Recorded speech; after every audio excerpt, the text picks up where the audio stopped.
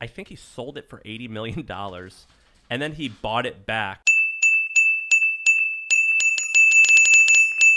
I actually should bring this guy in. I have an investor and a good friend of mine. I cold emailed him, and we became friends. He invested. He started a company called WebShots, and I think he sold it for $80 million, and then he bought it back.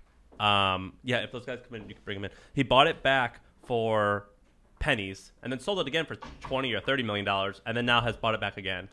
And he was like, you guys, or you know what, something would be interesting is if you could be like a graveyard or an unwinding service. Undertaker, he called it. An undertaker, where you can just buy these dying things. And that exists. I mean, it's a service to basically wind down your company. You take a fee and you do this sort of fire sale. And I'm sure there's services out there like this, but somebody could specialize in tech companies, wind down both. You have talent, you have hardware, you have assets that you're trying to fire sale off, and then you have all the normal business closing stuff you got to do so you don't get like taxes next year because you have to actually shut down your company officially. And nobody wants to do that. It's not fun.